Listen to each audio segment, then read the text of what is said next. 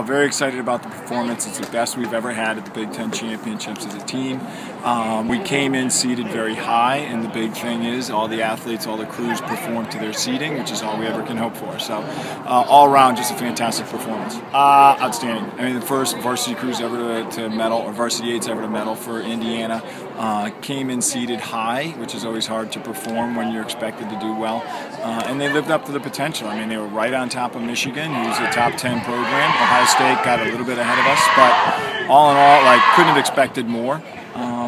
They just rose to the occasion, did a great job. Between now and Tuesday's selection show, I mean, it's going to be business as usual. We'll go back, we'll start practicing with the mindset that we're going to NCAAs.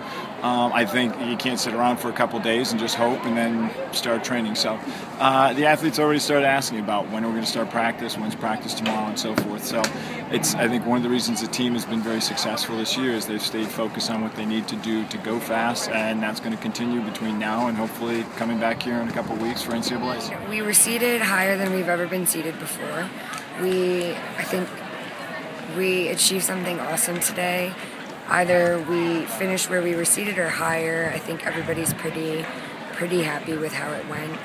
Definitely for our race, the goal was to get a medal, and we did, so we're really happy about that. We're really excited with the way things have turned out. I think we're excited for NCAAs to get back on the water for 2 more weeks and to show everybody else what we have.